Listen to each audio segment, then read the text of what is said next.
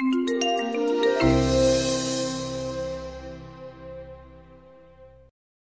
Dooling here at Google to talk about his personal experience with mental health, and then what the NBA is doing because he is a former NBA basketball player. So a little bit about Keyon, who we are very lucky to have with us today.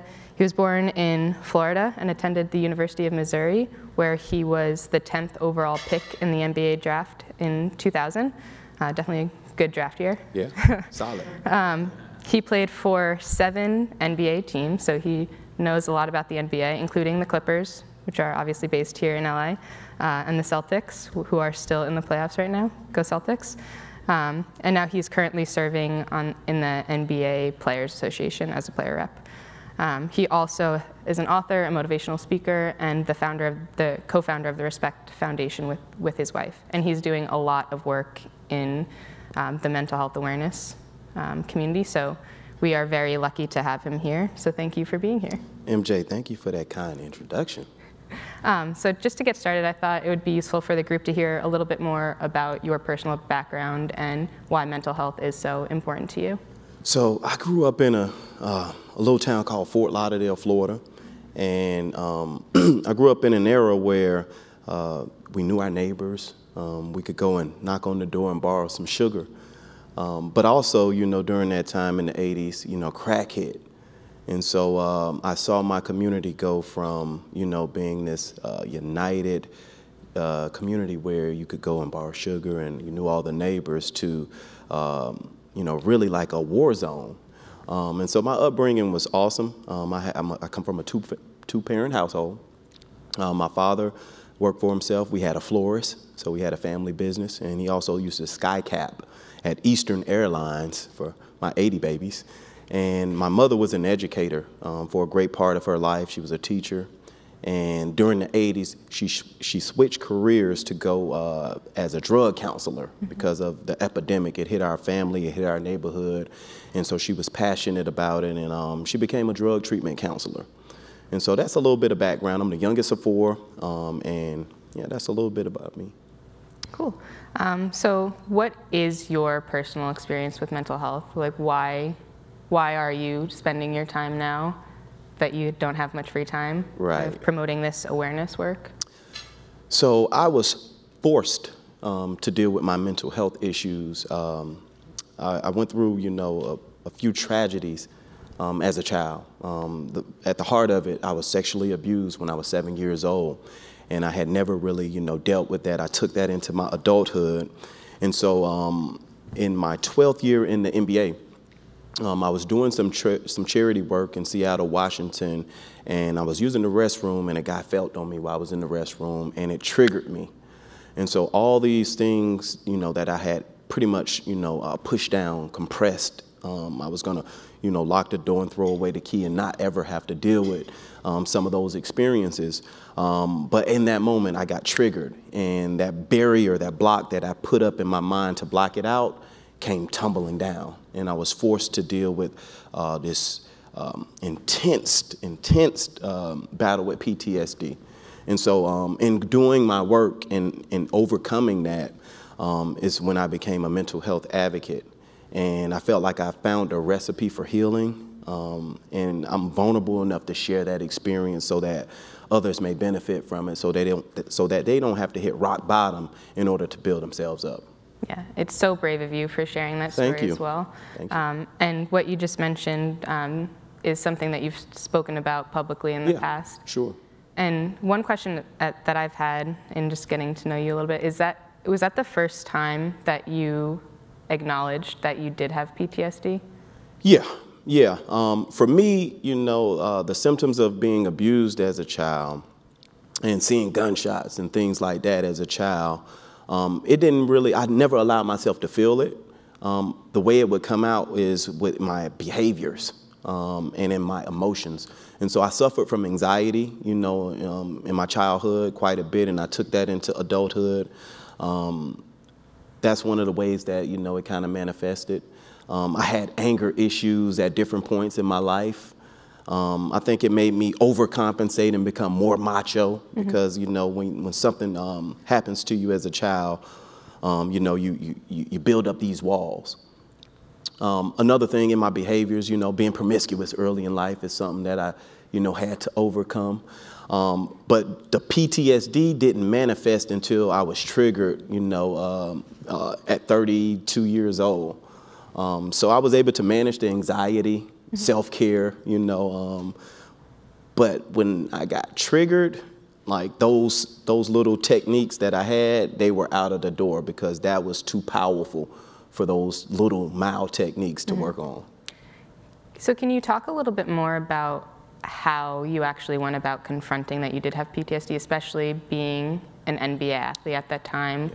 This is now 6 years ago, and today, luckily, there are athletes coming out like Kevin Love and DeMar DeRozan publicly about their own experiences, but at the time you were probably the first one to really to openly discuss it. So can you talk about what barriers you had to overcome in terms of addressing that stigma and still being able to successfully play in the NBA? Yeah, so I would say the first thing, the stigma is that I was embarrassed.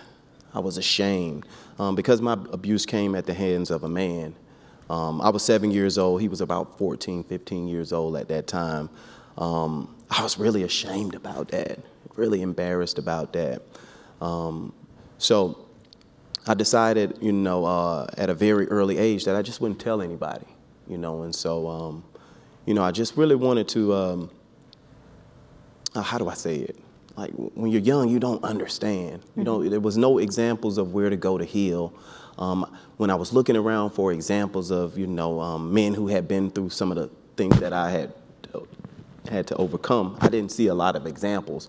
And so I know I wanted to be an example for people once I built myself up.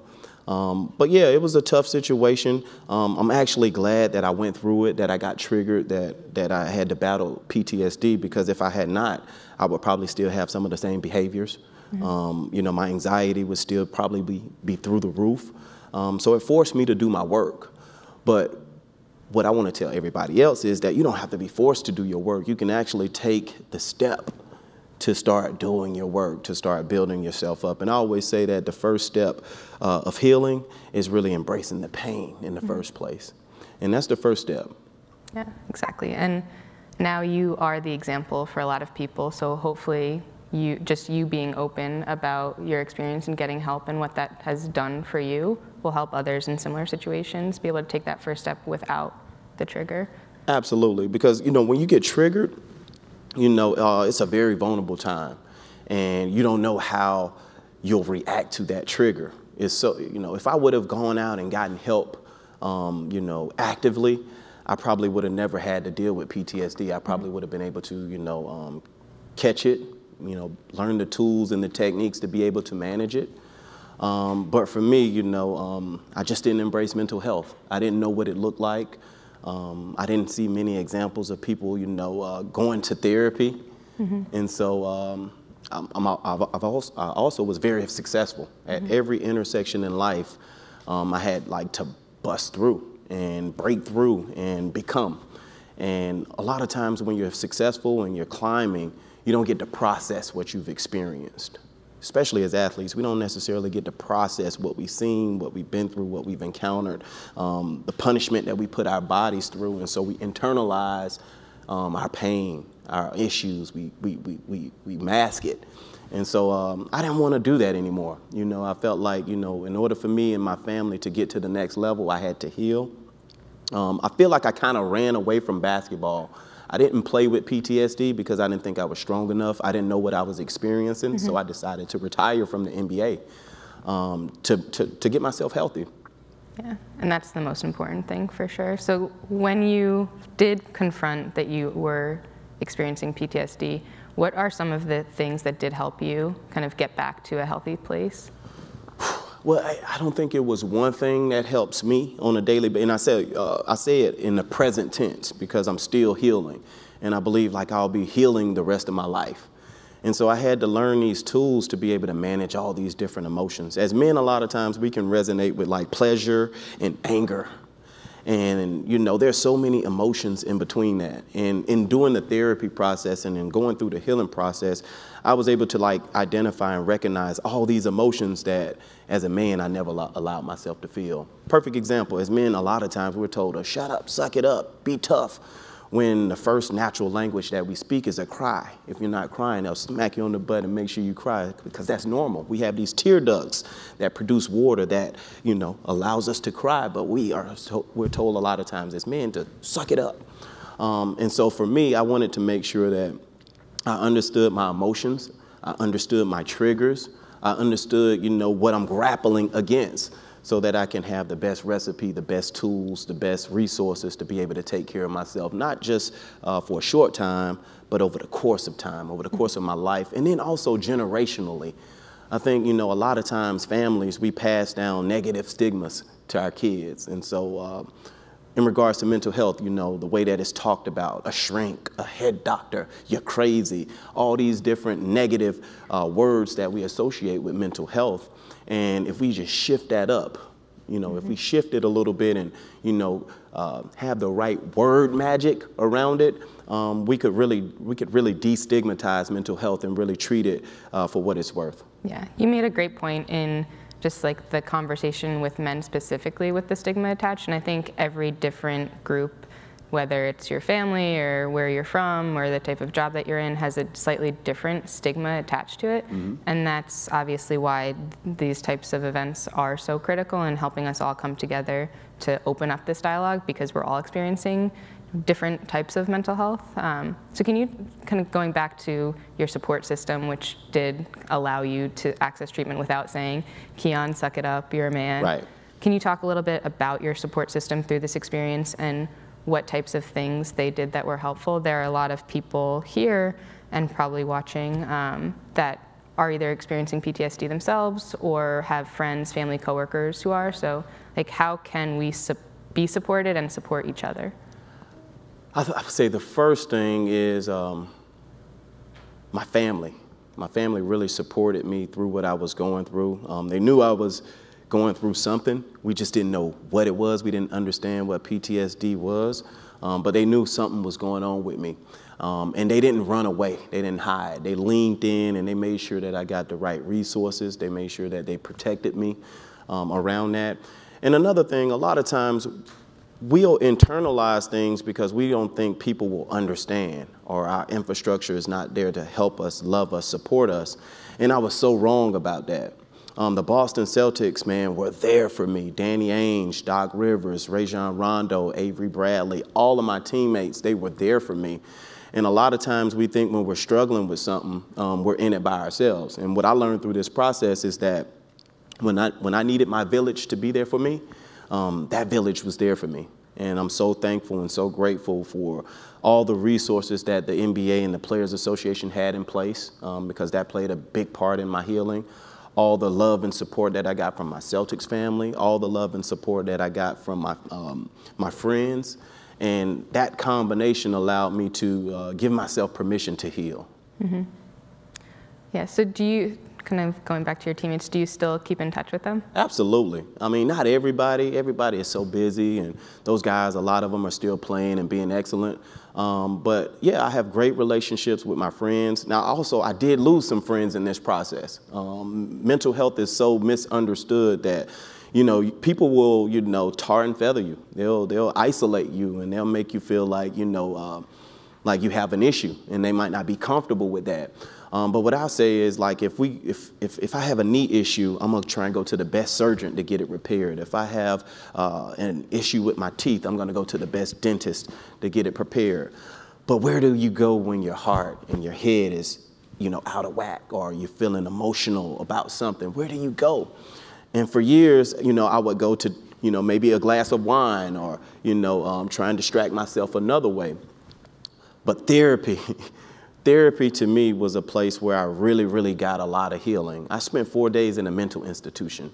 And for me, I didn't get healing there, but I got the epiphany there that I needed to do my work. So that you know, I appreciate that experience for that alone. But the therapy process, in 3 weeks of therapy, I was able to dump off about 25 years of baggage that I had been holding on to, that I had never processed, allowed myself to feel, that I was still carrying. And every time I would go to therapy and I would drop off some of this baggage, I would feel a little lighter when I came out. and then I would go back the next day, and I would drop off some of that baggage, and I would feel a little lighter. And it wasn't just the cathartic experience of dropping off the baggage, but it was the tools that I was able to get from my therapist to be able to manage that emotion, to be able to identify that emotion. And so I started maturing more emotionally. It's called emotional maturity. And I'm so thankful that, through the therapy process that I learned how to process things. Yes, therapy is one of the best things that we can do to maintain our mental health and to improve it. But you mentioned the tools that your therapist gave you. Can you talk a little bit about any specific tools that have helped you maintain kind of on a daily basis? Absolutely, because the same plan that I got from my therapist 6 years ago is the same plan that I'm working, with a few tweaks here and there. But I take a holistic approach. I believe in the mental, the physical, the spiritual, and the emotional part of health, right? Holistic health. And so the first place that I started was in my spiritual experience, praying, talking to the Lord and just, getting that connection point. The second thing that I did from there, getting my prayer life together and making sure that I talked with God and consulted with Him first. But the next thing I did was therapy. Therapy to me was like the biggest gateway for healing. It was unbelievable, what I was able to accomplish in the therapy process, what I was able to learn about myself, where I was able to trace some of the origins of my behavior and my trauma. And it's very difficult. The most difficult thing about therapy is taking that first step. Once I got in there, it was just a very awesome experience. And then physical. I'm an athlete, and so I believe that it all, mind, body, spirit, it all kind of works together. And so I still have a physical routine that I do 5-6 times a week. I implemented yoga into that. I go get treatment on my body. I have 2 degenerative hips. And so I do a lot of things to make myself feel good. I get massages. I learned about essential oils. I'm on no prescription drugs. But I take a lot of natural things. I like herbs, and I like essential oils, and I like different things like that, chamomile tea and things that help me relax. And so I had to learn how to, I had to learn my system. And, it's not for everyone. I think everybody it's no blueprint for success. There's many blueprints for success. And you have to find out what your interests are, where your pride is, and where your prizes are in regards to health. Yeah. And that's what I did. I explored it. I still explore it. I still get therapy. I still work out. I still try and eat right. And I just try, and if I have an off day, I don't internalize it. I talk about it. I talk about it with my therapist. I talk about it with my family. We've created an environment in my family where it's okay for us to talk about mental health. And so we have those discussions, and we embrace it totally as a family. Yeah, I love your phrase, you learn your system. I think, again, what you were mentioning earlier, for so long, mental health was kind of this taboo thing that wasn't talked about and was thought to be completely separate of our physical health. But in reality, the more research that comes out, the more we understand that everything is intertwined, and learning your system is a great way to put it. And there will be no one solution that fits everyone, because we are all different and unique, and that's awesome. But it's a lot about knowing yourself and finding those ways that you can kind of maintain both aspects of your health. No, absolutely. Sometimes playing the video game could help relax me. Sometimes going for a nice little walk can help relax me. I think everybody has to find out their interests, what allows them to get to their happy place, and be able to go back to those places. Also, the power of visualization. Sometimes I can't go back to Bahamas physically, but I can close my eyes and visualize that view and suck up that air and smell that scent, and it'll help, and I think sometimes that mind-body experience needs to be highlighted. Sometimes as kids, we can imagine things. I remember going to the park as a kid, and it would be no scoreboard, no crowd out there, but I'll be having my eyes closed and Dooling for the game, 3, 2, 1, and the crowd goes crazy. Open my eyes, nobody's there, but in that vision, it was real to me. And a lot of times with our healing, we have to sometimes visualize ourselves as healthy, and then wake up and then take the necessary steps to find that health. But yeah, the power of visualization, I think, is awesome too. Yeah. Luckily, we're not too far from the beach, so you don't have to visualize the Bahamas. We're only a couple blocks away from Venice Beach. I know that's right. You know what? I got some exercise clothes out there. I might have to hit Muscle Beach up, Yeah, minus the muscles. Gold's Gym is right outside. I could talk about your story all day long, and it's extremely powerful and it's brave of you to share that with all of us. But I want to spend some time to talk about the work that you're doing now in the awareness space. And Please. Kind of to start off, what made you take the step from treating yourself and making sure that you're healthy and make the decision that it's important for you to share this, and why is it important to you to work on this awareness stuff? So I got to give my wife some credit. You know, when I was going through my breakdown situation, I just didn't want to share. I didn't want to tell anybody. I just wanted to heal, get my individual healing, and then kind of ease back into life. But she challenged me. She said, hey, you've gone through this for a reason, and there are so many people who are going through what you're going through. And they might not have the resources that you have. They might not have the access to, therapy and the right health care and all those different things. And so you got to help people with this. And so I'm so glad she challenged me, because also as a man, because I was abused at the hands of another young man, hey man, I was ashamed about that. And the fact that she didn't judge me and that she didn't look down on me for going through what I went through. The only thing she was mad about is that I didn't tell her, because she could have helped me heal along the way, and that I kept that from her. And so, yeah, that kind of gave me enough courage to be able to go out and do this work that I'm doing now. I believe the biggest room in all of our houses and all of our lives is the room for improvement. The biggest room in our house is the room for improvement. And I want to share what I learned through my processes with the masses so that they can get their healing. There's so many people who are walking around right now with a big smile on their face, but they might be suffering with anxiety. Mm-hmm. There's so many people who might be walking around looking gorgeous, and they might be suffering with depression.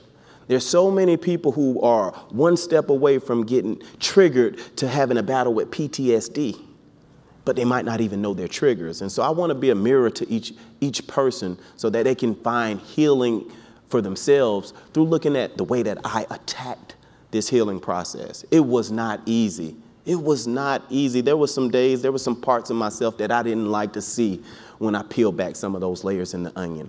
But in doing that, that's where the accountability comes in. That's where the growth opportunities come in.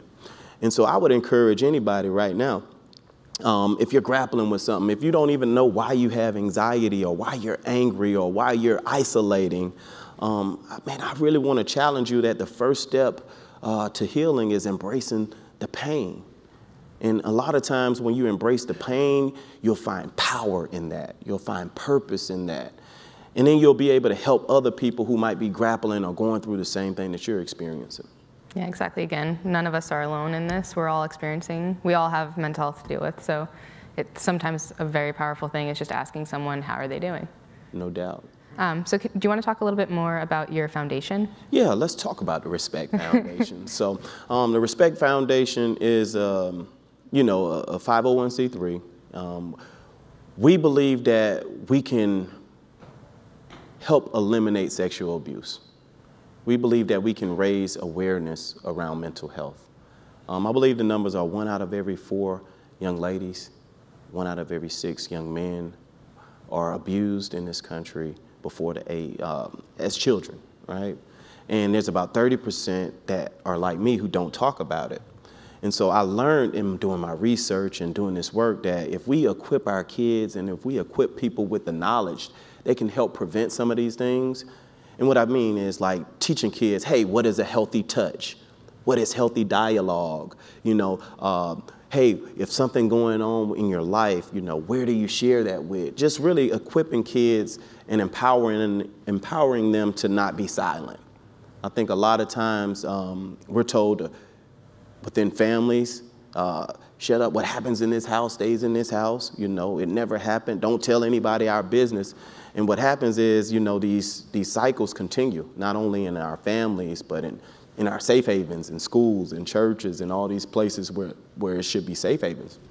So I wanted to make sure that I reached out and I touched kids through my I Am Respect tour. I bring music, I bring artwork, I bring spoken word entertainment. I bring all these different elements to kind of distract you a little bit so that we can give you a good positive message and give you some great tools to be able to, help your family maybe, prevent getting abused one day.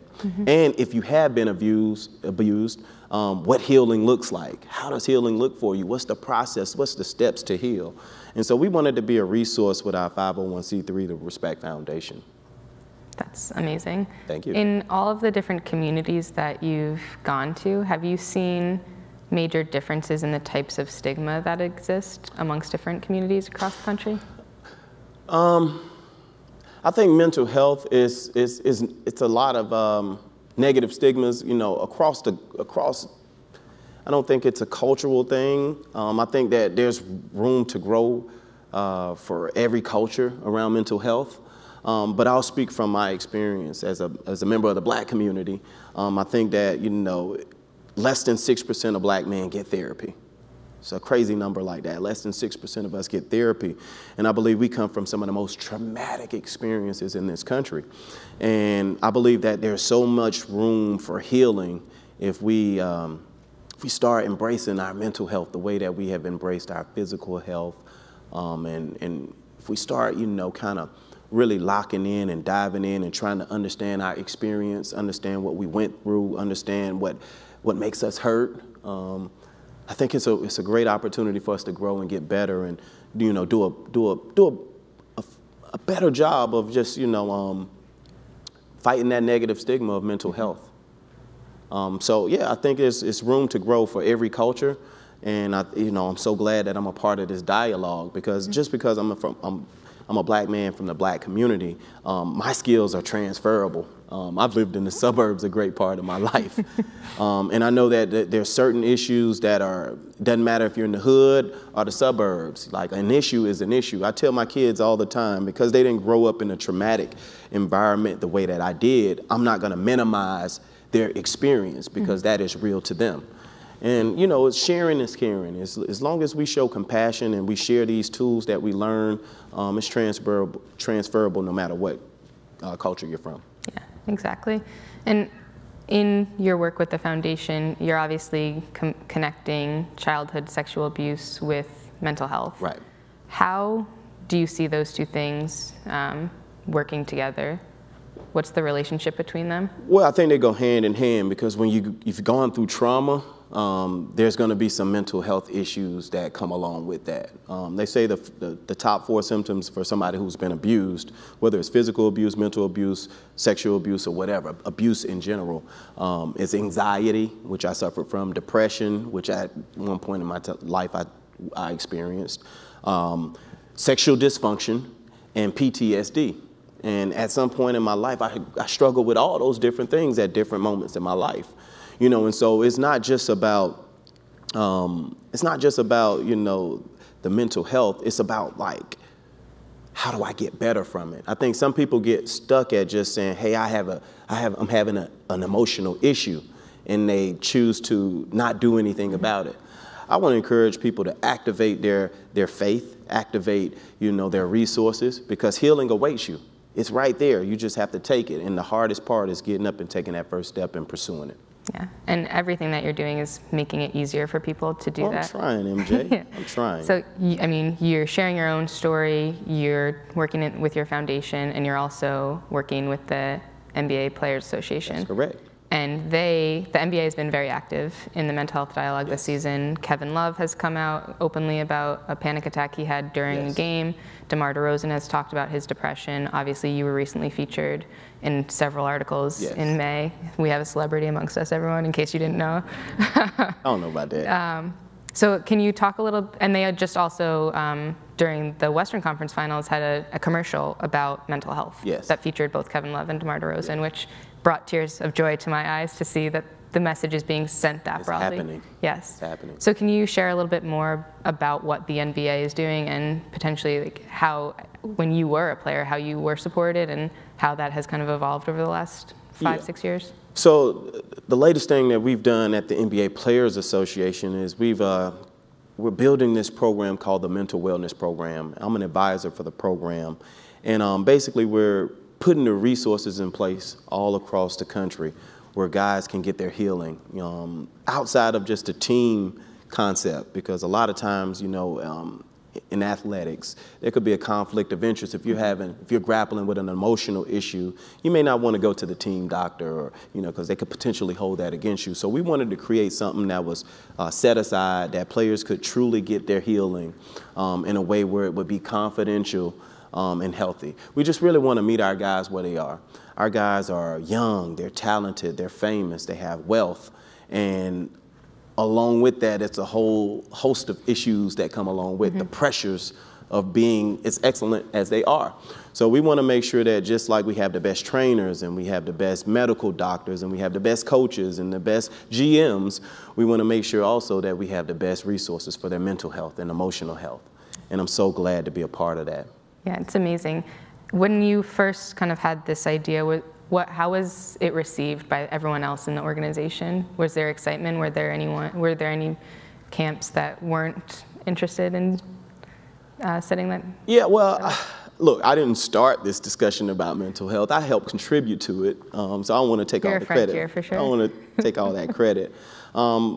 But I think that the stigma is changing slowly but surely. I think 6 years ago when I had my breakdown, I think it was a negative perception around mental health, and I think I wasn't able to get another job because of that, because of the negative stigmas associated with that.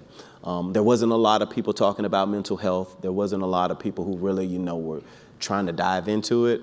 But I think as a country, as a society, I think we're in a place right now where we're ready to have these discussions.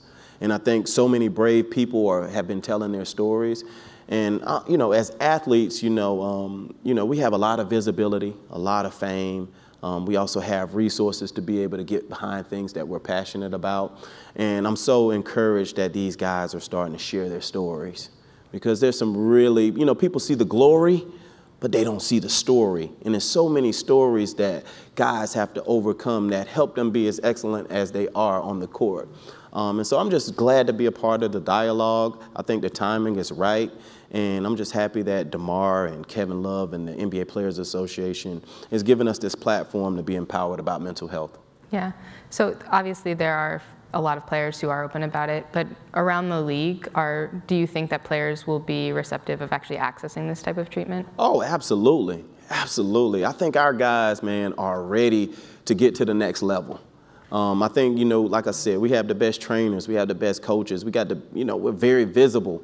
But also, there's a personal growth that I think our guys are ready to pursue. You're starting to see them, get more educated. You're starting to see them get more business oriented.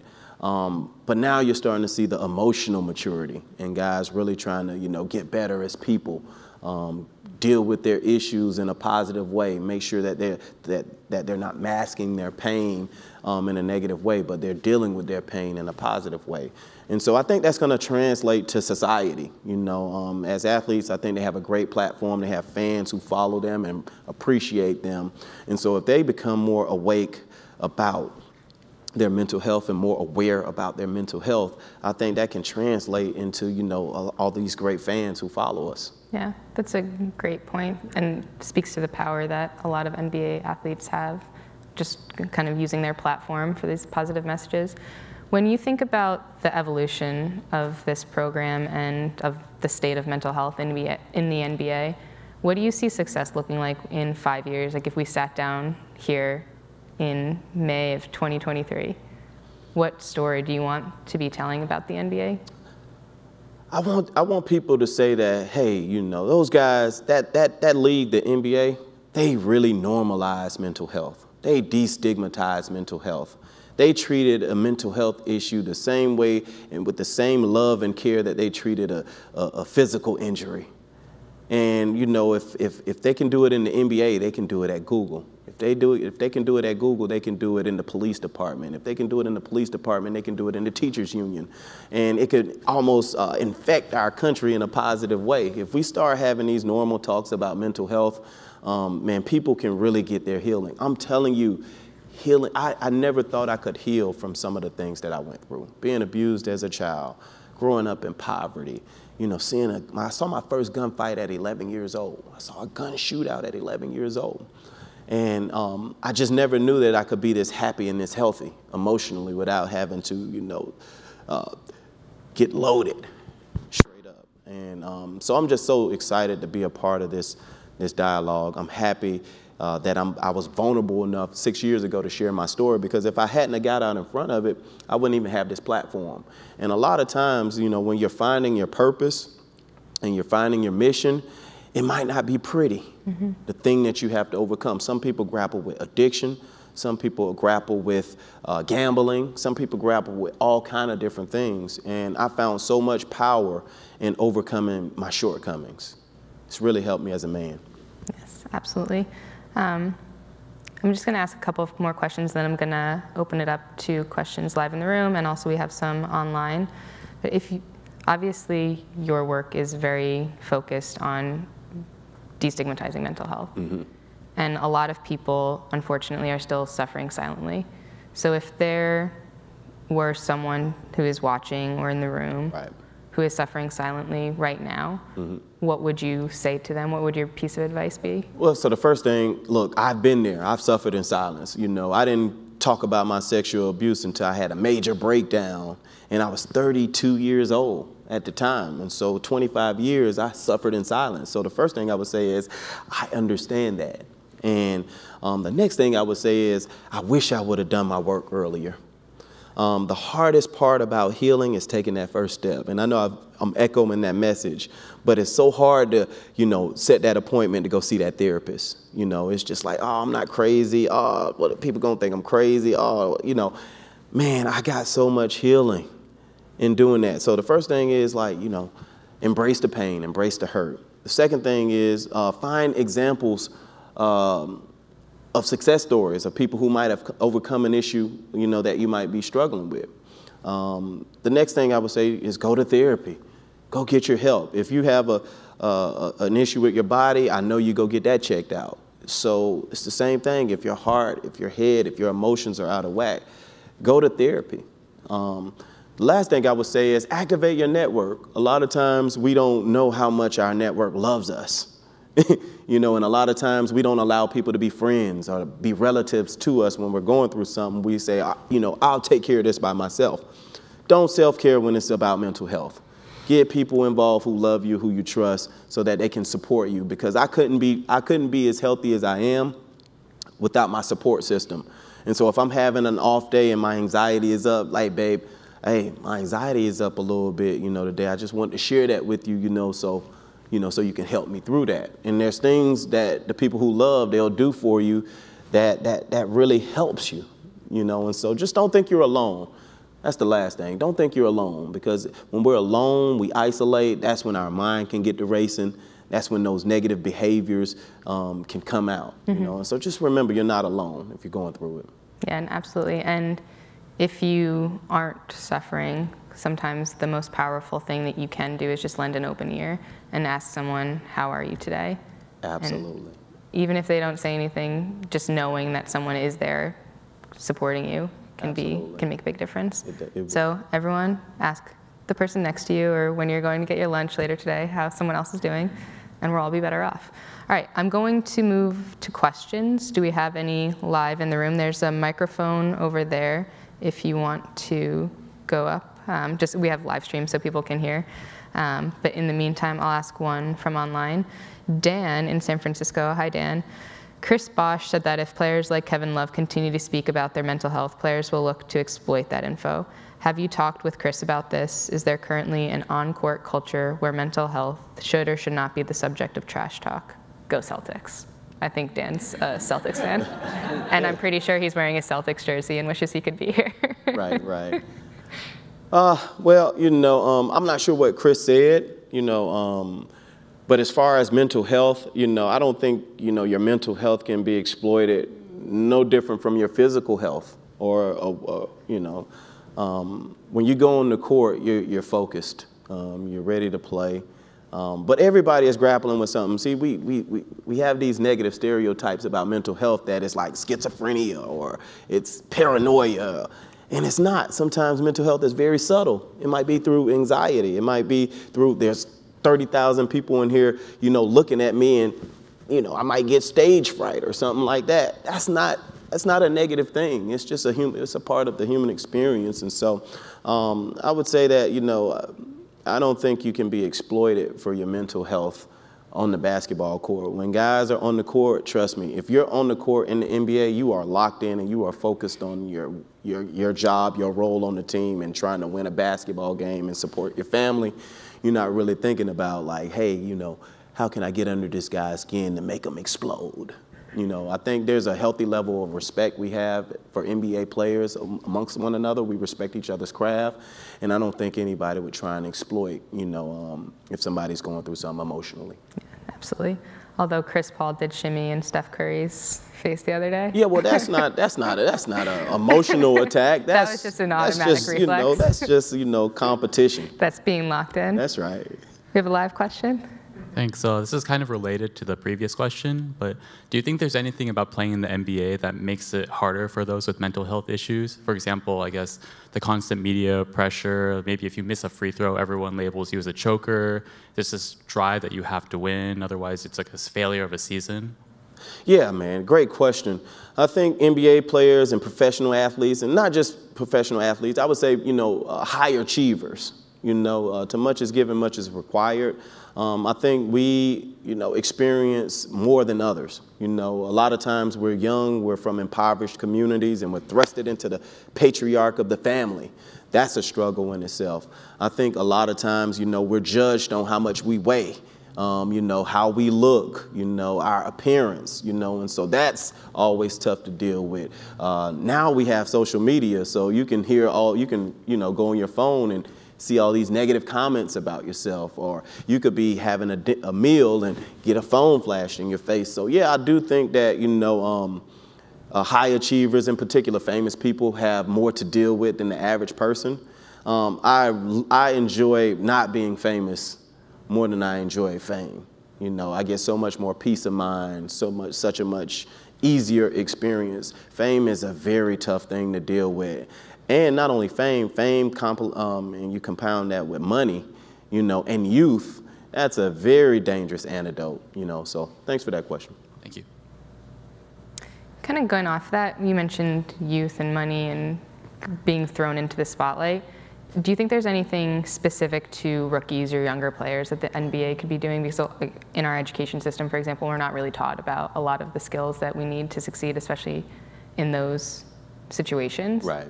Like, are there plans to introduce any type of education or like mentoring program? Yeah, well, we have several programs, okay. You know. I think that, well, I'll speak for the NBA Players Association. I think we do about 40 different programs. We have everything from broadcast to leadership, which is, you know, training for if you want to go into the front office.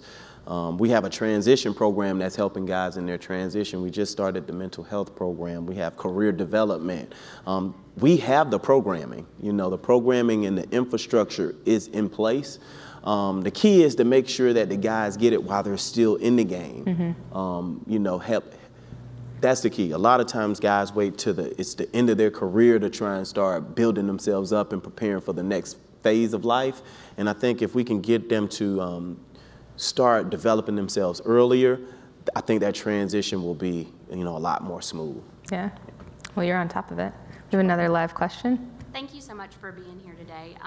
So going back to the work of your foundation, you talked about working with children, and I'm a new mom, and so I was wondering, what are techniques that you use, maybe even with your own family or with the children, to promote and like create and foster an environment so that your children feel like you're taking care of them? Oh, thank you, Fasten. I had to lean in on that one because, man, it's all about the kids, man, you know, and I think we can stop this vicious cycle on their watch. I would say the first thing is that I think we make conversations around our bodies too hard, you know, and I would say normalizing that conversation. You know, when I talk to my kids about their bodies, you know, their private parts, I tell them, you know, hey, this is your private part. This is your body. Daddy shouldn't touch you there. Mommy shouldn't touch you there. This is your body, you know, and if anybody ever touches you in that way, you have to let me know so that mommy and daddy can protect you. Conversations, you know, hey, this is healthy conversations. You know, don't let anybody talk to you about your body, or if somebody says something that's offensive or cursing or something like that, babe, you can always talk to me. I think it's just really about communicating.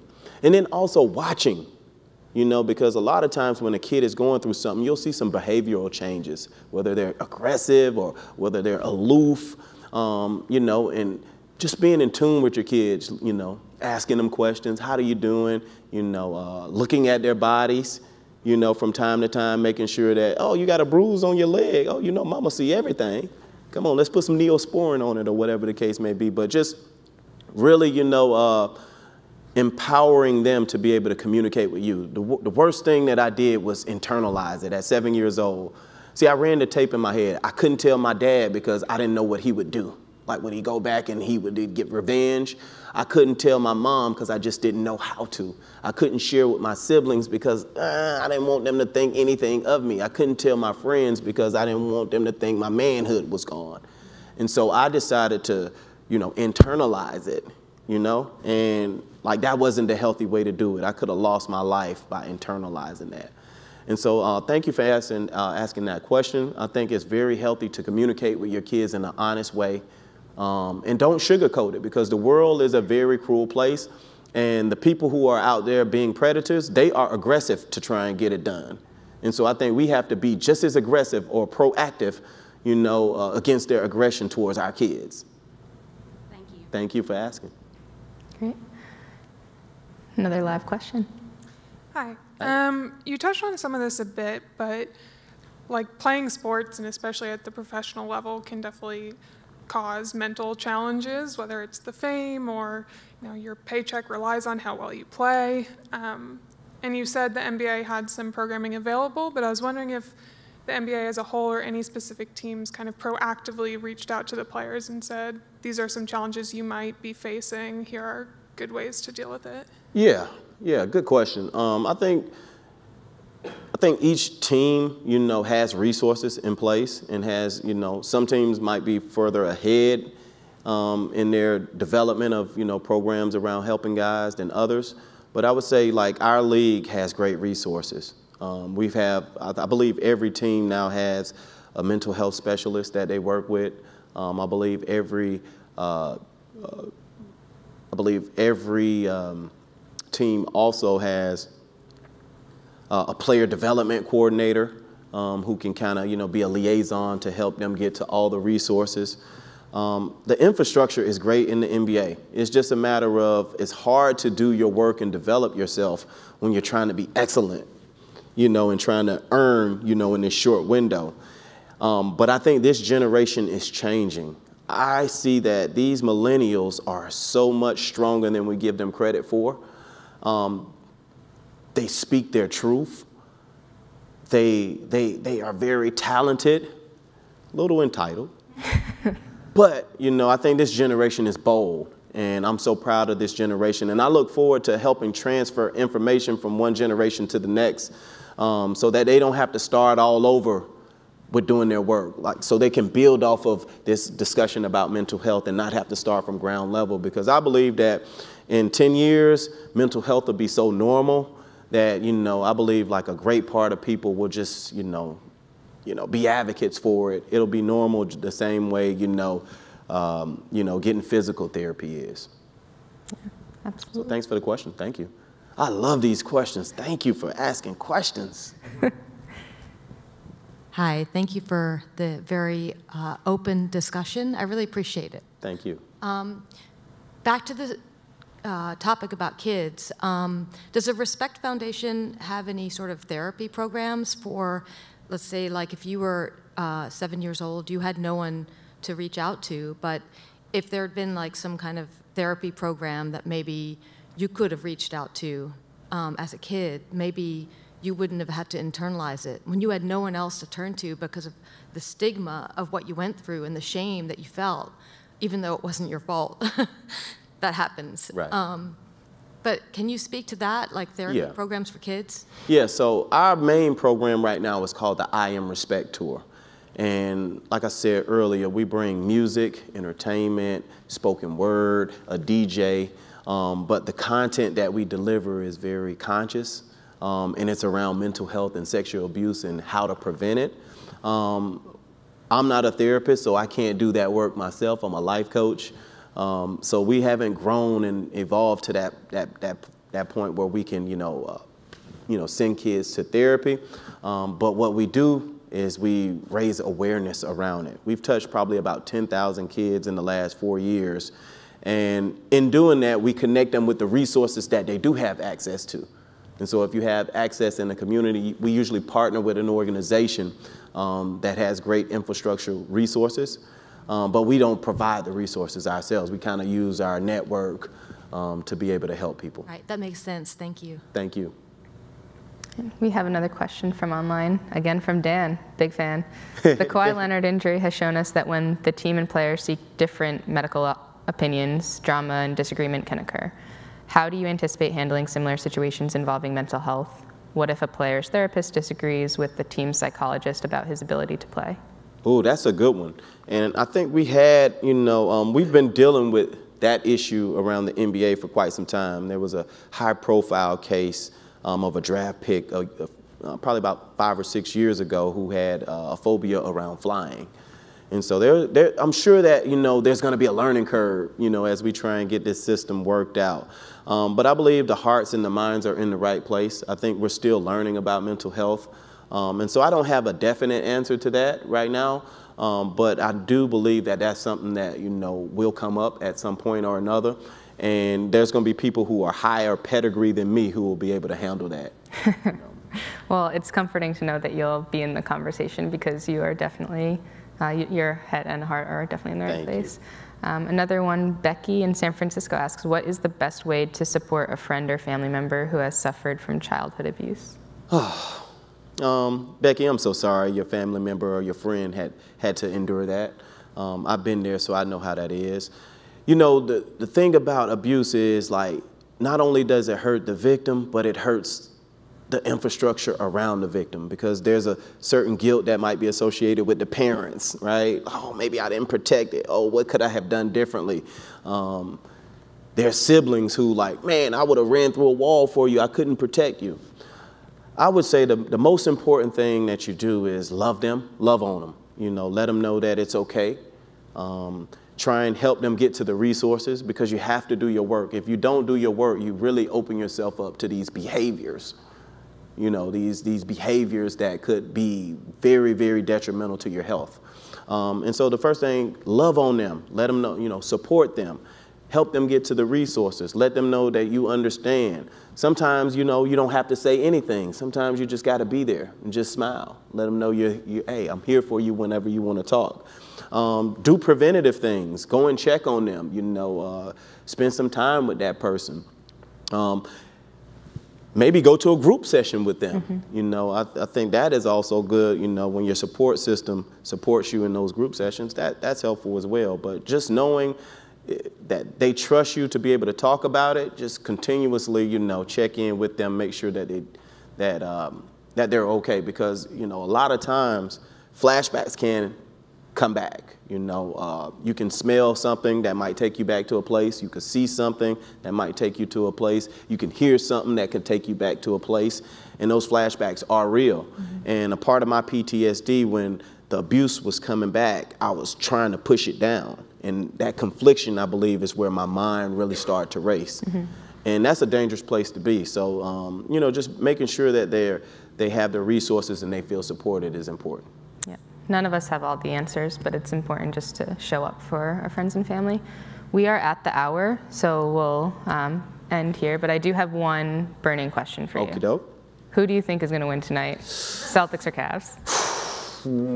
So I'm a Celtic fan. I play for the Celtics. That's the organization that helped save my life. But I believe the Celtics are on the road tonight, and the home team has won every game in this series. And so I will say tonight, I believe the Cavs will get them. All right, well, what about tomorrow? Live question. I'm sorry, I can neither. Warriors versus Rockets. No, I believe the home team will win that game as well tomorrow. All right, 7-game series all the way. Well, Keyon, thank you so much for sharing your story, all the work that you're doing you. and coming here today. You have so much going on. We are so appreciative of you spending your time with us. No problem. So thank you. And I'm excited to see everything else that you do. Thank you. Thank you, MJ. Great job.